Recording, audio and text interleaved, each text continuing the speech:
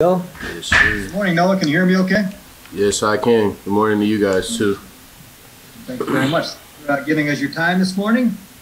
We will throw it out to some questions for Noah Shannon. If you have any questions, please raise your hand, by clicking on the participant button at the bottom of your screen. Excuse me. The first question, Noah, is from Leah Van. Hi, Noah. I was talking to Kyler Schott yesterday, and he was saying how he goes over film with some of the defensive linemen like Logan Lee. And I was wondering what kind of insight you can gain from going over film with people like from the offensive line. Yeah, definitely. So that was something I did when Coach Polisek was here. Kind of like ask them what are they looking for, and when we're pass rushing or, like when they're run blocking, like what are they looking for when they're trying to reach us, or like is it the number on our chest or is it our shoulder pad or what? So it definitely gives you a better understanding of what they're trying to do, and it can help you out on the defensive side of the ball. Noah, the next question is from Scott Dockerman. Yeah, Noah, what's it been like playing teams that are just so completely different week after week after week? In particular, 2 weeks in a row, these kinds of preps for Kent State, the up-tempo, RPO style, and then you got, slam ball coming up with, 14 personnel with Colorado State. What's it been like for you, and how do you think this helps prepare you as a unit for the entire season? Yeah, so Kent State was definitely different because we haven't seen any tempo, especially that fast. They were running plays like every 16 to 20 seconds, so we definitely had to be on top of our stuff, and especially when it came to a conditioning standpoint, just being able to be out there for all 3 downs or, those longer drives too. But when it comes to Colorado State, I see it like a very similar offense as to Wisconsin. I know that the old Wisconsin QB's coach is now the OC there, so I understand they have a lot of similar schemes. It's a lot of downhill stuff, so it's definitely going to be our most physical game we've played yet, with them liking to get the ball to their big running back and get him going downhill. So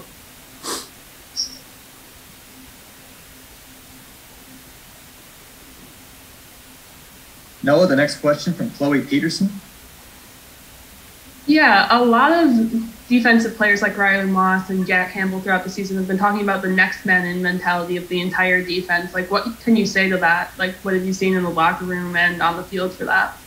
yeah, definitely. That's something that KF, or Coach Ferentz, he emphasizes every year. Like, there's going to be injuries. Football is a physical sport, and everybody knows that it just comes down to preparation. You have to prepare like you're a starter, and that's watching film, giving it your all in practice and things like that. And I think that's something the whole team buys into, and I think everybody's just waiting on their opportunity to get on the field. Noah, the next question from Kennington Smith. Hey, Noah, how are you today? Good. How are you? Good. My question is, Coach Ferentz said before the season you were one of the players that he felt good about on the defensive line amongst a few other veterans, but there were more question marks. Now that we're 3 games in, we've seen a lot of young players step up. For you as a veteran, what is it like to see younger players, less experienced players kind of come of age, earn the trust of coaches, and have success in the games? It's great for us because it gives the coaches more confidence in them. When, say, I get tired or, Logan gets tired, then Coach Bell can feel confident in putting, Lucas, YA, Louis, all the younger guys in, because they've been showing that they can fill those roles and keep the standard of the defensive line at what it is. The next question, Noah, is from Scott Dockerman. Yeah, Noah, in what ways do you think you've improved? You've got a low center of gravity, which works for you, but I know your technique has to be pretty sound when you're built that way. How have you been able to use that to your advantage, and what ways have you made strides to become the starter that you are right now? Yeah, so a big thing with me, KB always told me that my pad level is going to, play a lot into how successful I am beating blocks. But also this year I've been working a lot on my separation, getting locked out and being able to see, have vision on the ball carrier. And I feel like that's been a big help, because if you don't have separation, then you're not going to get off the block, because the whole time you're in there with the O-linemen, they're just tightening their grip on your jersey, and it's going to be hard to get off those blocks. So really separation has been a big part of what I'm trying to improve this year. The next question, Noah, from John Steffi. What's been your message to some of these younger guys who are now thrown into a larger role on the D-line than in years past? Yeah, just like I said earlier, like your time's gonna come. Like you got to be ready. I mean, you saw Isaiah Bruce was out there this past weekend. That's like my little brother out there, and I was so happy when he got his first tackle. I ran off the sideline or down the sideline screaming his name. I was so happy for him, but it just comes with preparation. Like I said earlier, you gotta prepare like you're a starter. That's something that we emphasize, and I mean, I think a lot of the younger guys on the D-line really took that to heart. So. The next question, Noah, from Scott Dockerman. Based on the experience level of the entire unit, especially inside, that was a big question mark going into the season. How do you think you guys have performed through 3 games, and what do you think is the ceiling for this unit? I feel that we've performed pretty well. I mean, we don't really like to look on our past performances. I mean, once it's Sunday, we like to flush it and get ready for the next week. But I think that we're just improvement driven, and we just want to get better every day. That's something that KB instilled in us early this fall camp, just trying to get better day by day and not really looking long term. But yeah. The next question from Leah Van. I know that sacks aren't necessarily always the goal, but also it's great. Y'all had 7 sacks as a unit last game, which was the most in a single game since 2000 against Northwestern. What is special about this defensive line specifically, and how do you what do you take from that performance? That was crazy performance. I know I didn't have any personally, but I mean, I try to get as many disruptions as I can, but I mean, the group, I feel like we just play very well together. Like when we're all on the same page, communicating, clicking, like I feel like we can accomplish a lot. So last week was really fun, but I mean, hopefully we can keep building on that and get more. I mean, 8 would be real cool. So. The next question from Scott Dockerman. How much has discipline played into the way you guys have performed this year? Going into Iowa State 2 weeks ago, for instance, I mean, veteran offensive line, great running back, veteran quarterback, and yet you guys performed your duties. What was preached to you about going into that performance, and then how have you guys applied it and been able to be successful because of it? Yeah, discipline definitely plays a large part. Like when we played the team, Kent State last week, the whole defense had to make sure they were in their gap because of how much movement they were doing along the offensive line. And when it comes to pass rush, we've played 3 athletic, very mobile quarterbacks, so we know we have to stay on our shoulder and make sure we can't at the tackle, we can't let them escape through the B gaps or the A gaps, and the ends know the same thing. We all have a responsibility when it comes to pass and run game. And I think we've done a good job of that so far, and I think we could still improve in some areas, but that's what we hope to do week to week. Along those lines, you're playing a team that runs a lot of gap, pin and pull, which if your head's not on the swivel, you can get flattened pretty quickly. That's another challenge, I guess, for a lot of your younger players. You've certainly dealt with it with Wisconsin, but what's kind of being impressed when you're playing a team like this, especially with a lot of young players who never experienced a 320-pound guard coming, and blowing you out. Right. Yeah, I think it has a lot to do with preparation, like I said. I mean, if you're looking at the film, then I believe you can get a good jump on what they're trying to do. And it really starts with coming off the ball. You gotta create knockback on your key, and if you don't, then chances are you're gonna get pushed into the wash by the tackle or whoever's working the double team. So I think it really starts with that knockback and blow delivery on your key. All right, Noah, I'll speak for the group, and thank you very much for taking your time this morning. Good luck on Saturday. Thank you. You guys have a great day. How are you this morning? I'm good. How are y'all doing? Doing pretty well, thanks. Sounds like you can hear me all right. I can hear you, so we will get started with some questions for wide receiver Tyrone Tracy Jr. If you have a question for Tyrone, click on your participant button at the bottom of your screen, And we'll get rolling this morning, Tyrone, with a question from Chad Leistico. Yeah, I beat Scott to it this time. It's my first head-to-head win against Scott. Hey, Tyrone, I will ask you this question because I know it's of high interest among fans. Kirk Ferentz said yesterday was your best offensive practice of the year. Would you say that's accurate, and has that kind of continued throughout the week? Yeah, I think it started on Monday, actually. Monday was it's kind of our slow day, walkthrough day, but we have to be, mentally locked in, and we was. We went out there with a purpose. Anytime we go out to practice, we always try to have a purpose and get 1% better at something, just so that we're not just out there going through the plays and going through the motions. And yeah, that's very accurate. Yesterday was very crisp.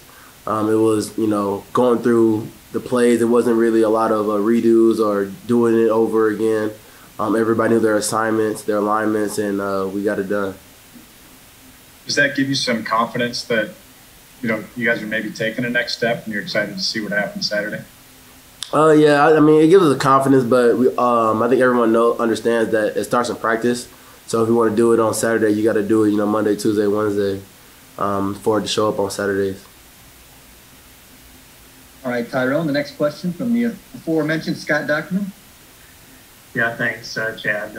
Congratulations on the win there. But I wanted to ask you about tunnel screens. You had 2 thrown to you last week. The first one, it looked like you had it cut and slipped. I don't know if that was a shoe thing or what. But then the second one, you were able to really plow through and pick up a really needed first down on that big drive. How comfortable are you in running those, and how effective do you think they can be moving forward? Yeah, I slipped on that one. I seen a hole and I tried to make a cut, but slipped. But I think tunnel screens are definitely effective if you use them correctly. I think we do a good job. Brian does a good job calling them at the right time. I'm very comfortable running them. Anytime I get the ball, in open field, some type of open field, just give me some space to work with. I think, it's very effective, and I love doing them, honestly. The next question, Tyrone, is from John Steppe.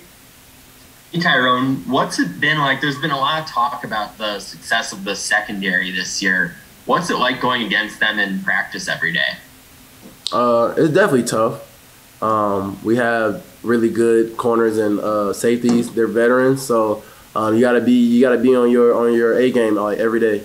You can't come out there and just try to lollygag through the motions and just try to get through the day.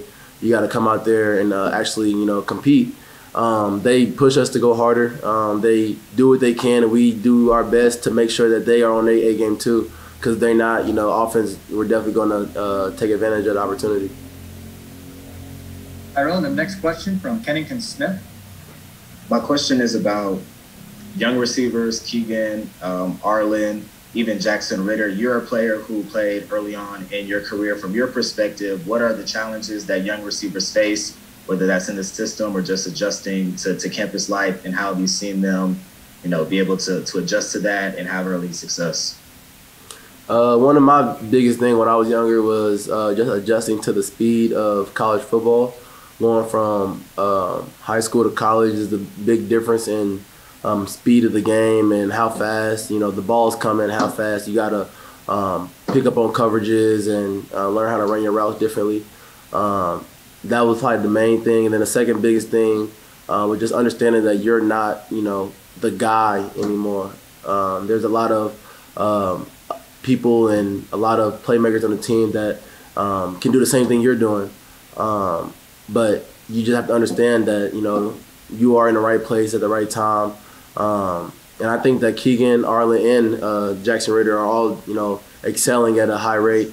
I think they are doing the best that they can. They try not to, be selfish, because I don't think they are. I think they just, playmakers, and, everybody wants the ball. I want the ball, but there's also, other people on the field that can get the job done. So I think, we're all doing a good job right now. Next question, Tyrone, from Leah Van.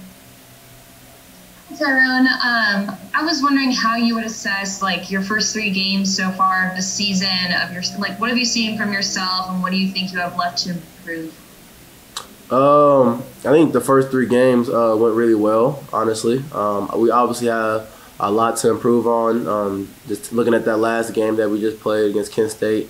But me personally, I think I honestly probably just can be a little bit more vocal on the sidelines. You know, my leadership is more, I'm going to show you, and then you can just follow me.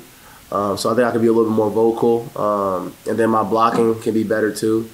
That's a couple of things I'm working on, you know, in the next upcoming games and throughout the week. The next question, Tyrone, from Tom Kicker. Tyrone, about 5 minutes and 30 seconds left in the game, and you guys are up 23-7, and you guys come out firing. How surprised were you with that, with going to you and then going to Nico deep? And what's that feel? You know, that's a different kind of Iowa than we would normally see. I wasn't really surprised, just because we try to make it known that, you know, we're not the same Iowa from, you know, 5 years ago.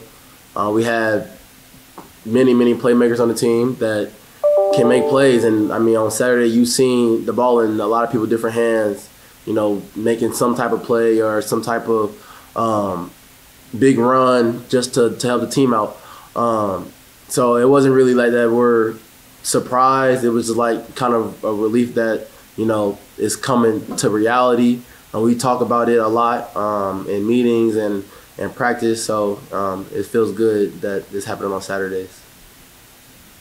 The next question from John Steppe. Now it's been about a month or so since you started selling merchandise, so kind of off the field here. How's that gone, or is that something that you're just not thinking about during the season? I mean, it's gone pretty well. Like before the season started, we sold out probably like a week and a half. So I mean, it went pretty well. But ever since the season started, I haven't really paid much attention to it. I let, you know, my business partners take care of that for me, so I can focus on football and football only. Well, school too, but for football purposes, football only. But yeah, I think it's going pretty well. It's going to keep going pretty well, but right now I'm just kind of focused on football. Tyrone, the next question from Chad Leistico. Hey Tyrone, I was talking to Brian Ferentz over the summer, and he was mentioning, you know, last year Amir got a lot of attention from defenses. Have you noticed that attention maybe swinging your way so far this season from the opponents? Yeah. They definitely, you know, try to figure out where I'm at on the field. But that with saying that, I think that, you know, just brings a lot of open spaces for other people to be open. If I'm being honest, I know that going in the game, they might be keen on me, but that doesn't mean that I shouldn't run my routes hard or shouldn't block, you know, to the best of my ability.